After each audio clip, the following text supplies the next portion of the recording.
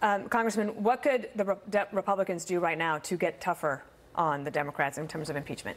Dana, I think we need to keep hitting hard on the fact that they're literally trying to impeach a president behind closed doors. The fact that Adam Schiff continues today, all of last week, to conduct all of these hearings in secret. He doesn't even allow the press in. Members of Congress that are not on the relevant committees are being turned away from the hearings. That's how backroom shady this is. It's not just a witch hunt, but literally it's being conducted out of public view, unlike what we've ever seen. All 3 times that we've had impeachment inquiries in the history of Congress, going back to Andrew Johnson, they've all been done first with a vote of the full House. That wasn't done in this case. And then they've always been done in public. People remember the Nixon hearings that were done in committee. Again, everybody could watch it at home. You can't watch it today. The press is not even allowed in that room. It makes you wonder, what is Adam Schiff trying to hide from public view as they're trying to impeach the president with no known high crimes and misdemeanors? They've been investigating this guy for over 2 years. The Mueller investigation, that was going to produce their magical evidence. That Adam Schiff, remember, he's the one who said he had more than circumstantial evidence. Right. Never showed it because it never existed. Aside from complaining about the process, which you might have very good points on that, what else can you do? Because the Democrats don't seem to be swayed at all by that. Well, you know, if you look at a lot of these members in these swing districts that Trump won, they're scared to death of having a vote. They don't want to go back home and say they voted to start impeaching the president, yet they're allowing it to happen. They have a leadership that's allowing it to happen. I think the thing we need to do is continue to fight against what they're trying to do in terms of this witch hunt, to expose it. And this is one of those cases where sunshine is the best disinfectant from what is rotten to the core. And then also show the American people what's not getting done that should be getting done. Look, we would have a bill on the president's desk today to lower drug prices. There's all sorts of things. We had all kinds of things. You better trade deals. All of these things that could be getting done. You have the chief of staff to the president. He was on Fox News Sunday yesterday, and this back and forth continued about Ukraine and quid pro quo. Watch. You were asked specifically by Jonathan Karl, was investigating Democrats one of the conditions for holding up the aid? Was that part of the quid pro quo? And you said it happens all the time. Yeah, but go back and watch what I said before that. I don't know if you guys can cue it up or not. There was a long answer about corruption and a long answer about totally said that. Things you again said just a few seconds ago that I said there was a quid pro quo. Never use that language because there is not a quid pro quo. You were asked by Jonathan Karl, you've described a quid pro quo and you said that happens all the time. And reporters will use their language all the time. So my language never said quid pro quo.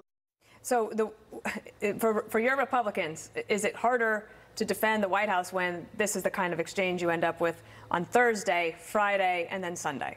Well, and look, he's gone and cleaned up what he said. What I keep telling people is get back to the facts. I've read the transcript just like you and so many people across this country. And by the way, you don't even need to read the transcript. Just listen to the 2 people that were on the call. It was President Trump and President Zelensky of Ukraine. Both of them have said it was a good congratulatory call. There was no pressure. There was absolutely no quid pro quo.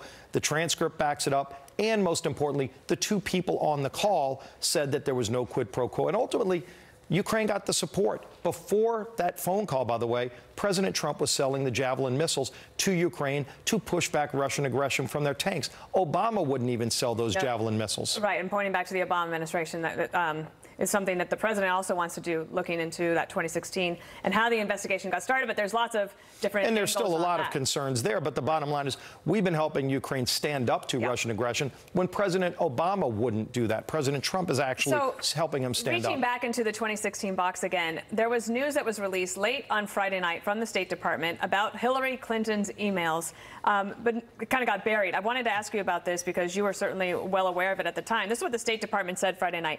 While there were some instances of classified information being inappropriately introduced into an unclassified system, by and large, the individuals interviewed were aware of security policies, did their best to implement them, etc. There was no persuasive evidence of systemic, deliberate mishandling of classified information. Do you agree with that?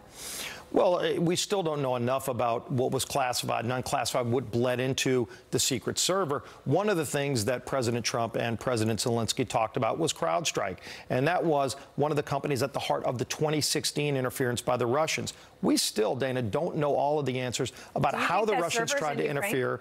There are reports that, well, there are some reports it is. The bottom line is, that ought to be investigated, because that gives us answers to whether or not we can find out more information about how the Russians tried to interfere with our election when Barack Obama was president. Again, that's when the interference happened. President Trump is trying to make sure it doesn't happen again. Part of that is to get into the bottom of what happened in Ukraine in 2016. So the president took a lot of questions today about Syria, and he has got particular strong feelings about it. Last week, the House voted with, I think, 129 Republicans joined together saying, we don't like the way this is going.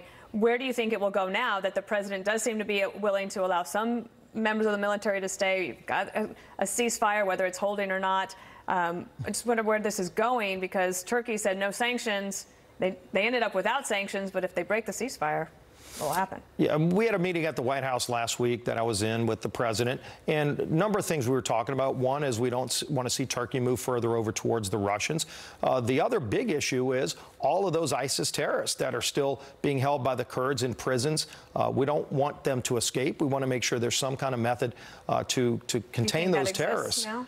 We've gotten some understanding that it will be the case, but we still don't know enough to know. We want to see a plan, and the president is laying out a plan to make sure that those terrorists don't get released again and go out and do more damage and harm. It's got to be top of mind, indeed. All right, Congressman Scalise, thanks for being here, and in New York City. Great being with you. We appreciate it. Great being with you, Dana.